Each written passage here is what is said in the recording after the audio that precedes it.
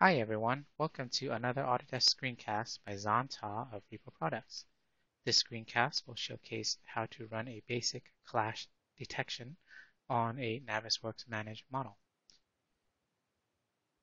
If you like this video and would like to see more, please search for Zanta or VAR2016. Thanks for watching. Here I am in Autodesk Navisworks Managed 2017. If I want to run a clash, then you want to head over to the Home tab of the ribbon, head over to the Tools panel, and make sure Clash Detective is turned on. When it's turned on, you can pin it down so it stays open. You can obviously change the size of this as well, and you can get into the display settings of the clashes. It's going to give you the first clash test. Here is a name that you can set it up the way you want. You can add a new test. You can reset all of them. You can come back and close them. You can delete all of them. And so if I want to, I can go ahead and add a test. When I add the test, it's going to give it a name, and it's going to give us a status and how many clashes it has. Whether the clashes have a status level of new, active, reviewed, approved, or resolved, the count will be listed here.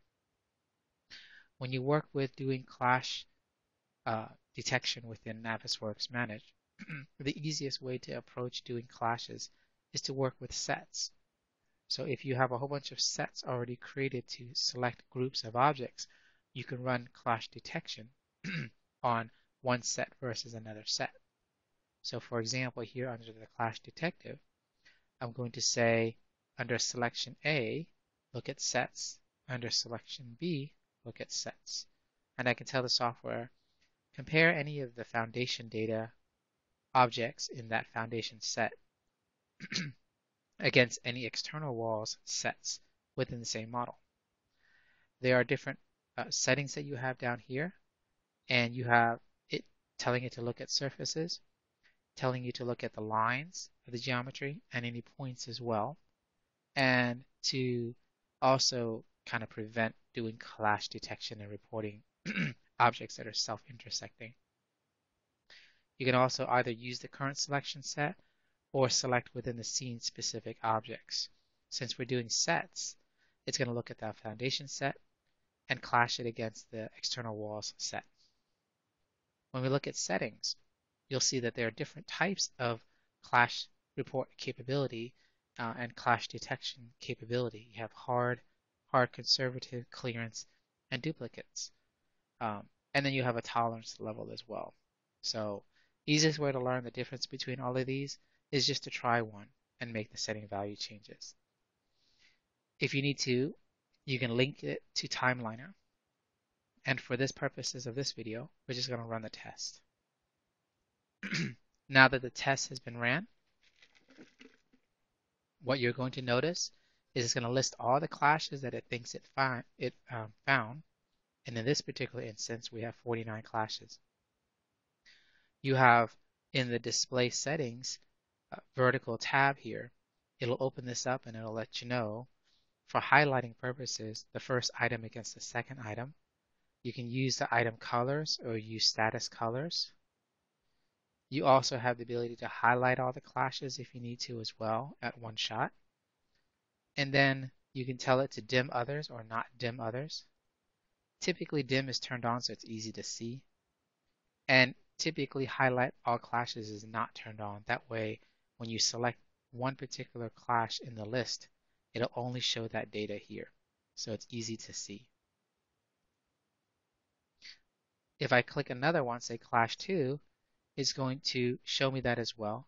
It's also going to set up transparent dimming, and we can also click focus in on the clash. And so we can use the wheel if we have to and scroll out.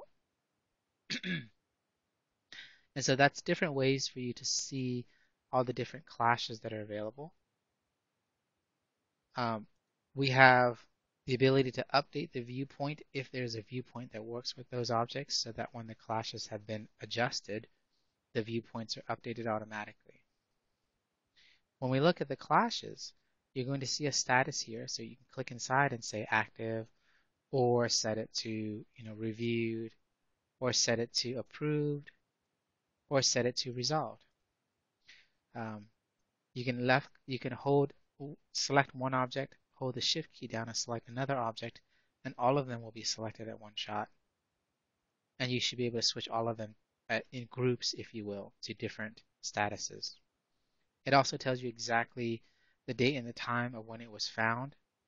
If it's been approved, it'll tell you who it was approved by and when, the date and the time. If you need to, you can rerun that test again after you've made some design changes and fixes. That way it will clear out the ones that are finished, and then you'll have a much shorter list of clashes to show.